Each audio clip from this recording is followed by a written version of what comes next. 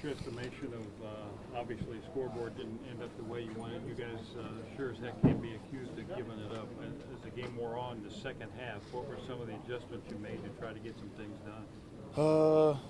Just try to get the ball out a little bit quicker. There was, defensive ends were pretty good, so we just try to get the ball out as quick as can and make plays after the catch, or run it, block, but get the ball out quick.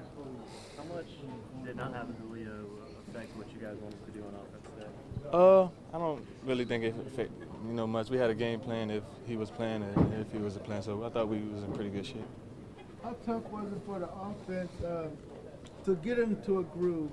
It looked like y'all, able to get a couple things going, but weren't able to get it sustained. Yeah.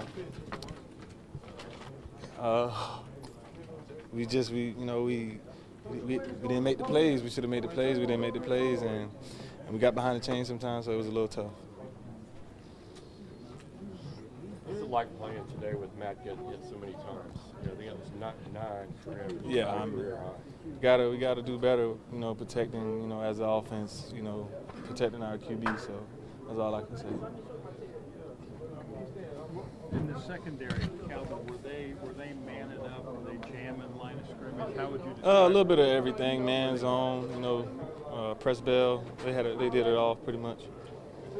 Yeah. What have you learned from 2 games against them? Good team, good football. It's always gonna be good football. That's what I know. How does it feel, I guess, to think that the questions about Dan Quinn's job might start kind of surfacing again? How are you guys going to deal with that? Can't worry about that. All I could do is worry about playing and helping this team win. I love Coach Q, and all I could do is, worry about playing and helping the team win.